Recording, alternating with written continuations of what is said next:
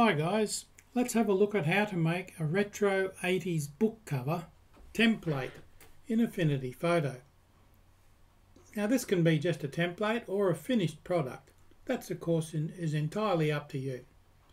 Now this will work equally well on the desktop or on your iPad, and it's an excellent little tutorial, but there's a lot to it, so let's take our time and work through it slowly.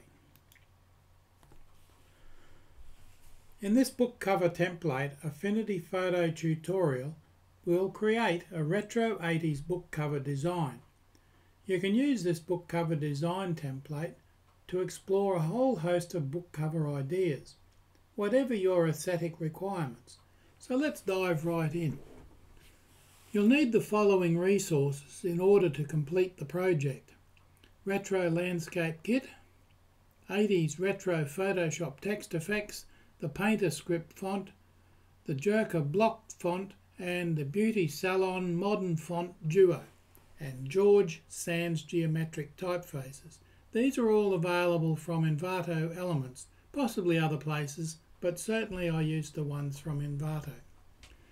Keep in mind that you can also follow these steps with your own assets and designs. Feel free to use any fonts or imagery of your choice.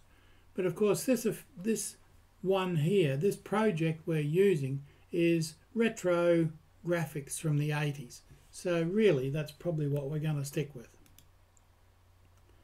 Now, how do book covers work? First, a bit of technical stuff. Your book cover template is going to vary depending on several factors, such as the size of your printed book. Make sure to note these dimensions, as you'll need to base a lot of your decisions on this. The size of your book spine. Now think about this. A longer book is generally thicker than a shorter book. The type of binding. If your book is a hardcover with a jacket, maybe it's perfect bound, which is a softcover book, the type of book you see in airport lounges. This information can feel very overwhelming for a beginner.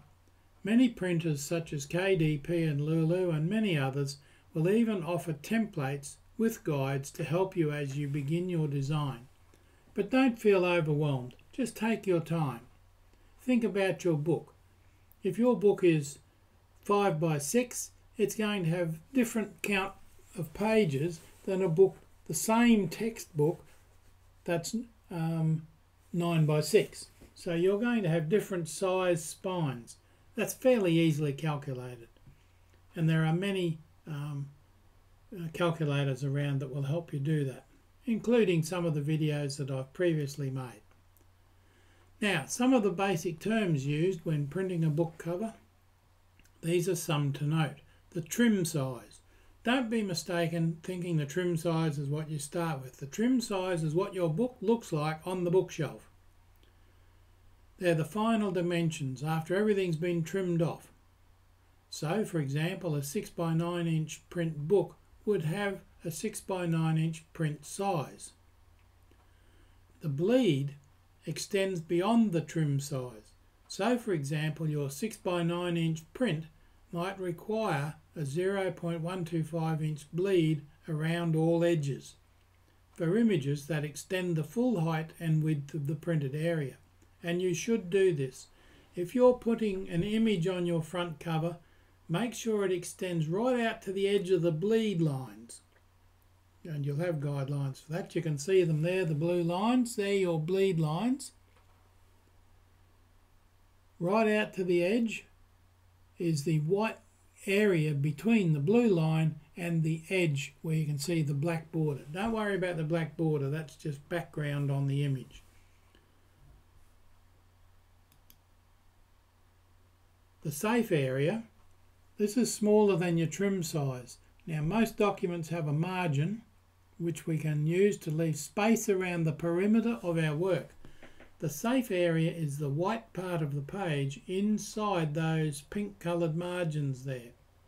The margins butt up to the bleed line, so from the outer edge of the margin across that yellow creamy colour, that's going to be chopped off anyway. And that's where your cover images should go to. But if you've got text, for example the 6x9 with bleed and margins that's written there, if that goes into the pink, it may get trimmed a little bit if the printer's cutting press is not exactly accurate, and if it's in the yellow part, it certainly will be cut right off. Now, don't panic. The size of your book spine will vary based on the number of pages and the paper type. Typically, a larger book will have a thicker spine. There are many spine, and that's misspelt, never mind, calculators on the internet, and KDP has an excellent one. Now, calculate our example. Let's not labour too much on that. Let's take what we've learned and use it to calculate an example. Let's say you plan to self-publish your book and you'd like to work with a US trade size book. That's 6x9 inches. We'll create a perfect bound softcover book. Let's work with a 0.125 bleed around all sides. Remember, this extends beyond our trim size or the final size of the book. And let's make our spine 1/2 inch wide, 0.5 inch. This is a general estimation for a book with 220 pages using a rather thin standard paperweight. Look for an online spine calculator or ask your printer for suggestions. So we'll need to add this 1/2 inch to our overall width. Keep in mind that your cover has a front and back page. This means we need to add, like this, sample width calculation. 6 inch wide for the front, plus 1/2 inch wide for the spine, plus 6 inch wide for the back, plus 0.25 for the total bleed area on both sides. Remember that 0.125 added together for the left and right hand side is 0.25. Wow, love them maths. Now the sample height calculation, really easy. The book trim size is 9 inches high, so you just need to add 0.25 for the bleed area on the top and bottom. That's not 0.25 at the top and 2.5 at the bottom. That's 0.125 added twice gives you 0.25. So this would make our book cover template 9.25 high by 12.75 wide. These are the dimensions we need to use when we create our design document. Again, keep in mind that this is an example scenario. Your book could vary based on dimensions, page length, paper choices and other factors. But it's as simple as that. Let's say, for example, if I might take a moment, that your cover is 5 inches wide and 8 inches high. So you've got 5 inches wide plus 0.5 for the spine that you've calculated, plus 5 inches wide for the back and 0.25 for the total bleed. That's easy. You just add the bits together.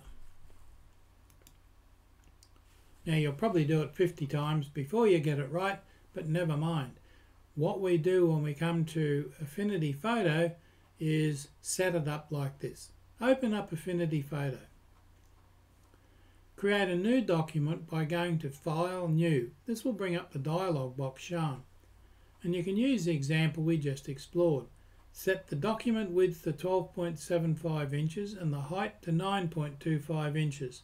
Set the resolution to 300 dpi RGB colour mode. Now I know lots of people say, oh no, it's going to the printer, it needs to be CMYK. Save yourself some heartache and set it to RGB8. That colour mode will suffice for this exercise. Now margins of 0.5 except for the bottom margin of 0.75 which defaults to 7.5. Now I've reset that to 0.5, but keep in mind that further down the track we're going to change that. But for now that's good. Click Create when you have input all of your desired values.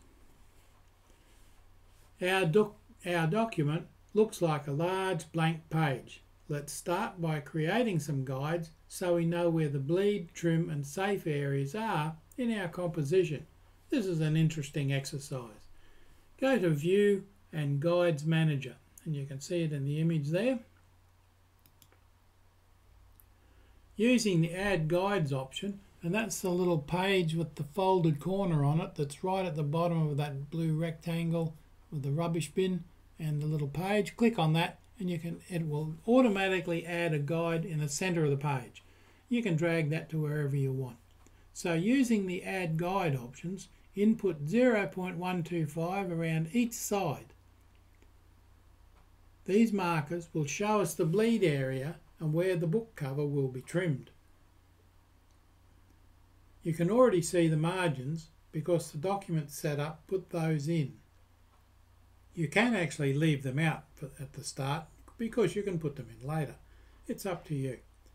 Those margins are actually going to end up the wrong size, but I wanted to leave them there so you can see what happens when you start the document off like that. Once you're happy with your bleed guides, let's move to the next set of guides, and we can add them all in from here. And there we go. Following the guides manager shown on the right, including changing the margins from 0.5 to 0.35, you can see the margins there in that column guides and margins. So you can set all your margins to 0.35. Now we can clearly see where the spine is in our composition. Once you've got all those guides in, horizontal and vertical guides, you can see the spine of the book shows up.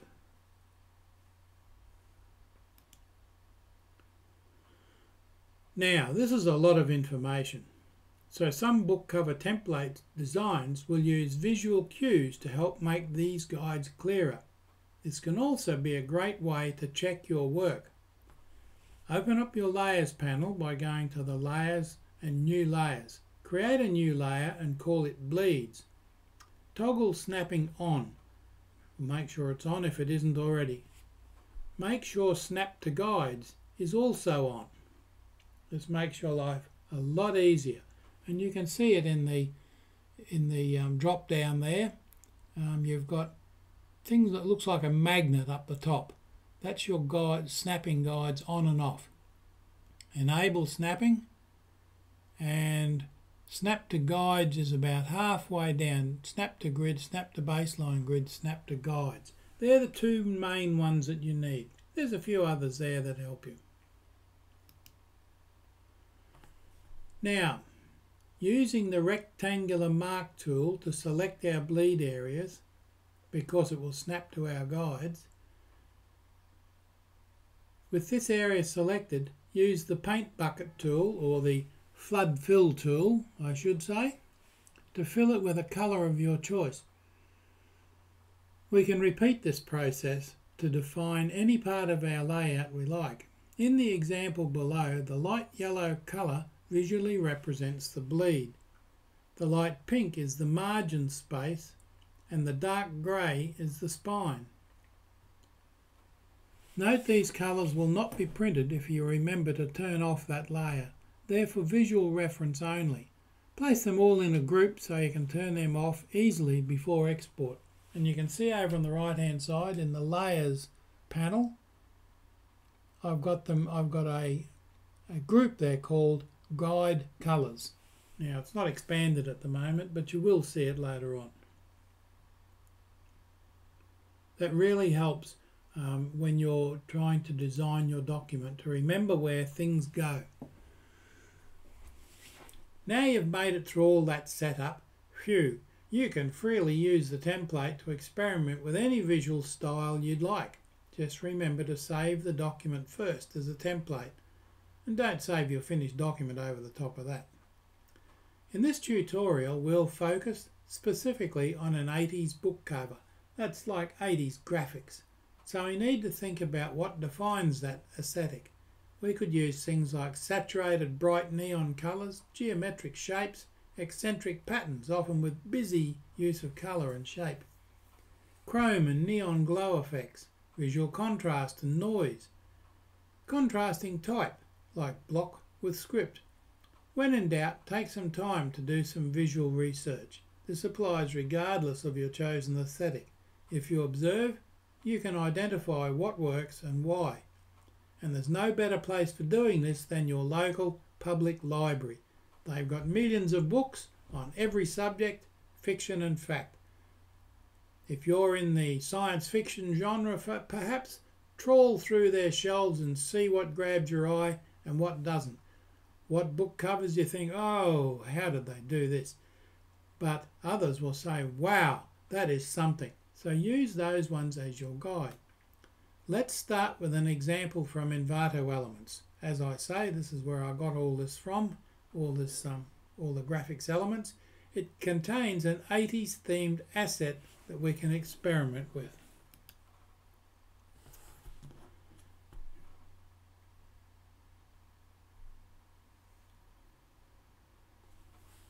And there's the 80s scenes elements.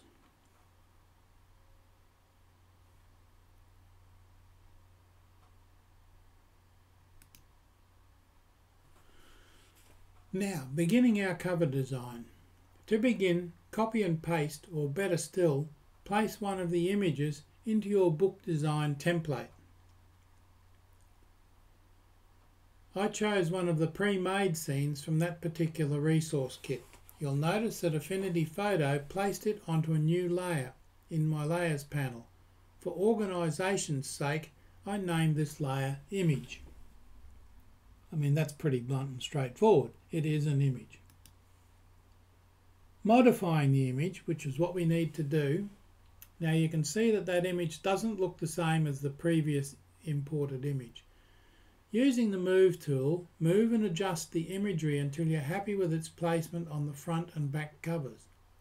Duplicate the image by duplicating the image layer and then position them separately.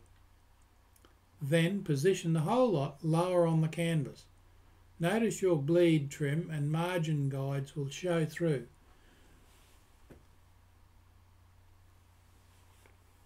That's because I set those to multiply, so they show through your document. You can see where everything is and where it will lay. Now you've got margins there because you've got a spine in the middle, but there's no trim on the spine. Of course, the inside part of your book is not trimmed, it's the outside edge. So your margins go right up to your spine. Now you don't want your document to actually be, you certainly don't want the important information inside that margin area next to the spine, because that's where the spine fold will be. That's where your book page opens up. So no important information in there. That's why you've got the margin guidelines. Now, since lowering the image's levels, a large blank spot at the top appears. That needs adjustment. Select this space with the rectangular mark tool and fill it with black using the flood fill tool. You can put a gradient fill into this to merge the black with the dark blue of the sky if you like.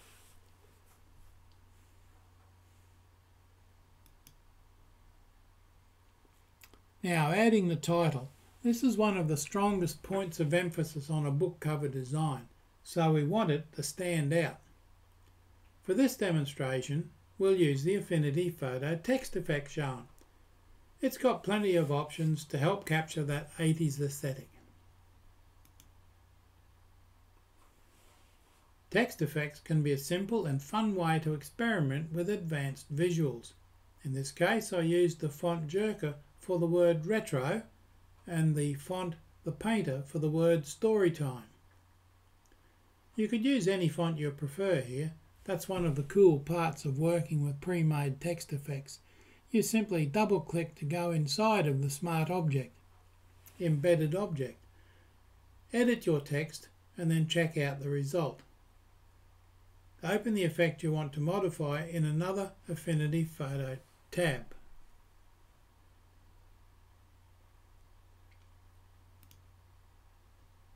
Then bring the newly created 80s text over to the book cover template. Select the layers and copy them, then go to your book template tab and paste the layers in place. Adjust them to suit. Notice that I've grouped the text into a layer called Cover Front. I've set its tag colour to blue, which doesn't actually show up there, but never mind. Now those retro Storytime, that text as you first find it is in a PSD file. Don't be daunted by the fact that that may appear difficult. You'll get used to using it. The rest of the text on the front cover doesn't need to stand out as much, but it still needs to match. Use the text tool to add more text to your cover. Use the font George Sans Geometric for the tagline at the top of the cover. It has a geometric look that matches the overall aesthetic. I used the font Beauty Salon Modern for the author's name at the bottom of the cover.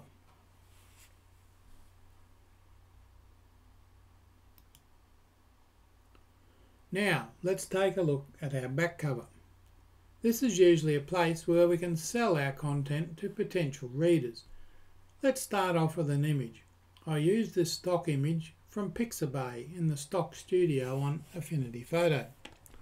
Drag your image onto your book cover template and resize it using the Transform Studio. You only want a little picture there after all. And on your book, that could be a picture of you. Let's push the aesthetic here further.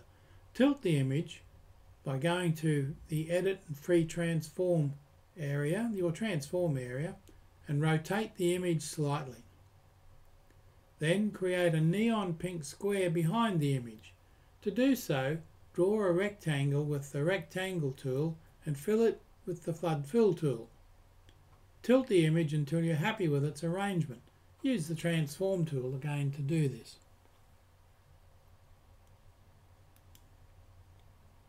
To match our neon pink square, I created a larger neon pink rectangle. This is a great space for some supplemental text. Create this shape using the Rectangle tool again. Then, placing a frame text over the rectangle, create some text using the Frame Text tool. I used the font George Sans Geometric to keep it the same as the text on the other part of the book. Continue to add text to your composition using the Text tool. I added some supplemental type next to our image. This is in the front George Sans Geometric again, so it matches my other supplemental types. You don't want too many different font types on your cover. Add a headline on top of the neon pink rectangle. This is type that should stand out, so use the font Beauty Salon Modern again. This choice matches the author's name on the front cover.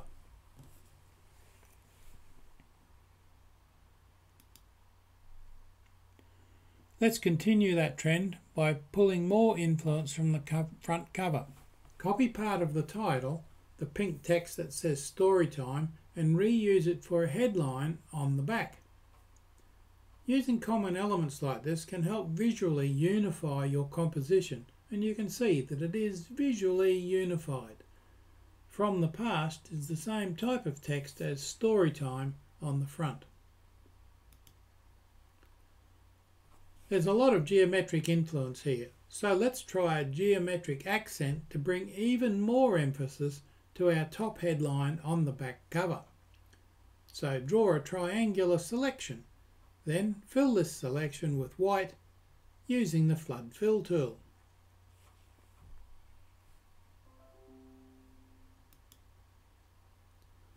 As you design, you may want to toggle your guides on and off so you can preview your work without them. To do so, go to View, Show Margins and Show Guides. If they're checked, the guides will be visible. You can toggle off visibility on our margin colours in our layers. In the example below, or the one shown to the right, the guides are hidden, so is the visual margin space. We can still see a blue overlay for our bleed. Again, I say ignore the black border around it because that's the background to the image that I cut from the page. We can also go back to our spine layer and change the colour. In this case, I made the spine a solid black colour. Use the Flood Fill tool to do so. We're going to change that slightly in a moment. Add text to the spine of your book cover design using the Type tool. used George Sans Geometric here once again so the font choice would match the rest of the composition. Remember, you can experiment with each layer's blending mode. In this case, select the black spine and set the blending mode to multiply, then lower the opacity so it has a softer presence. Now you can see that if you look carefully at the image, you can now see some of the front and back cover imagery showing through the spine slightly.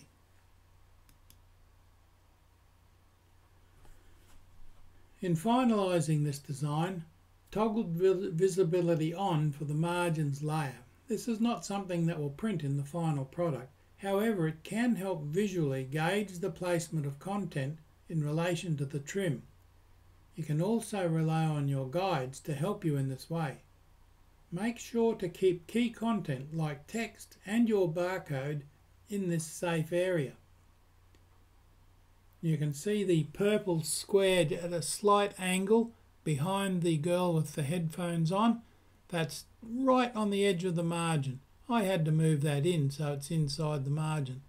The word retro on the front cover, I had to move it slightly to the right so it fits just inside the margin. I don't want anything over the margin. Now, most book covers have a barcode. Make sure to check with your printer or publishing requirements for these specs. For example, if self-publishing on Amazon, make sure your barcode is 2 inches wide by 1.5 inches high. That's a fairly standard size, really. You can create a new document of this size and then copy and paste it into your book cover template. Then you know your sizing is right. You can download a template from KDP that exactly matches your book size. And I'll show you that now.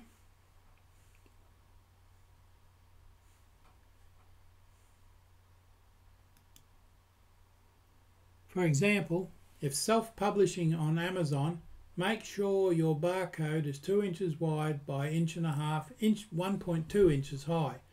You can create a new document of this size in KDP and then copy and paste it into your book cover template. You can see it there, it's right on the top of the layers panel. And I've changed the mode to multiply so you can see it through your document. Now you can see the margins, the spine, you can see the bleed area, and you can also see the KDP document behind it.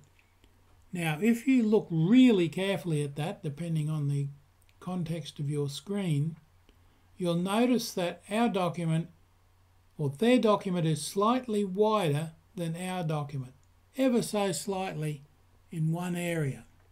That's because the document I pulled down, I had 200 pages. The document that we've created is 220 pages. So the spine size of the document I put in there from KDP is slightly smaller.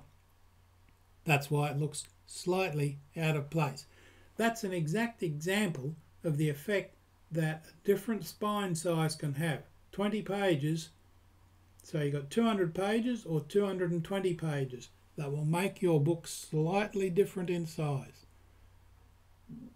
However, what I wanted to do was to show you there was not only that, but the barcode location and size.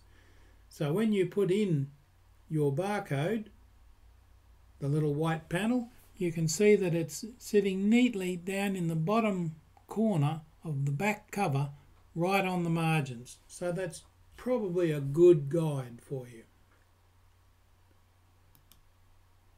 And of course, you remove that. You don't leave that KDP thing in there. You can turn it off or remove it altogether. It's just there to show you as a guide. Now, finalising the design, this is the final preview. All guides are turned off so you can see exactly what your book cover will look like. There are no guides showing in there. What you have is your back cover, spine and front cover.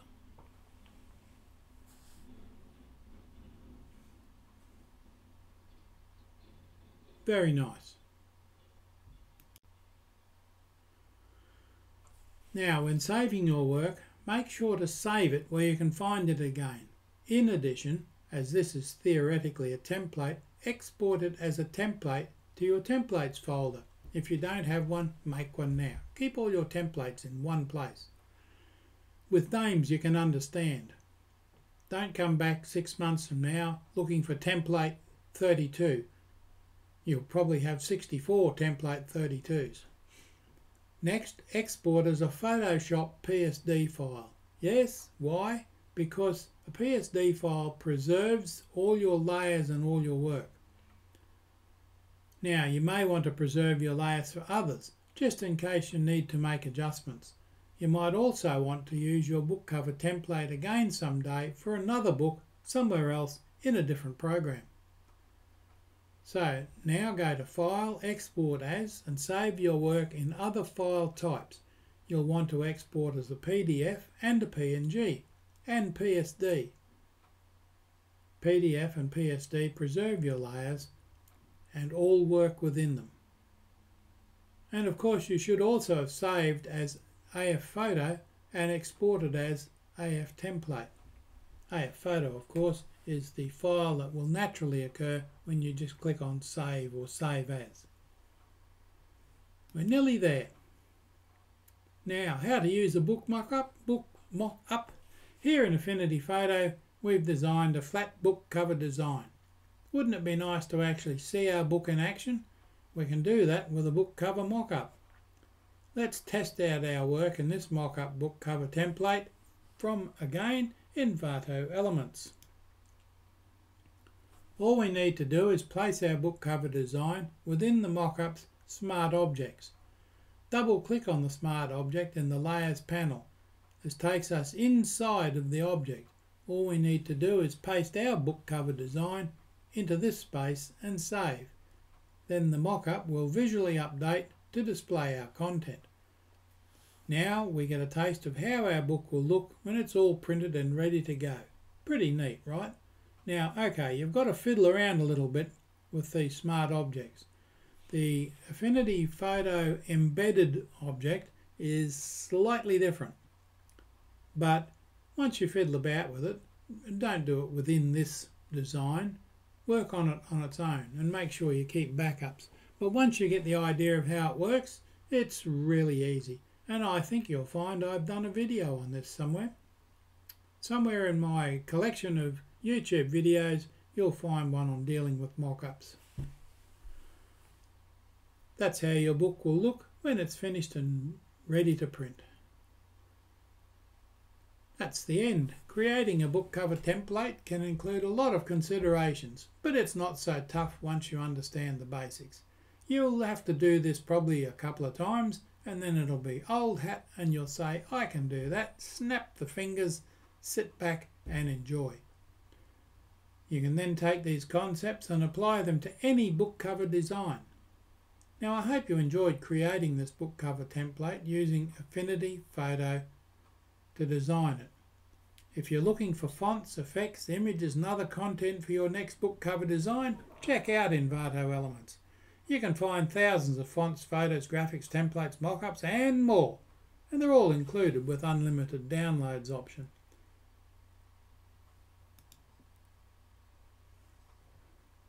So, thank you for following along.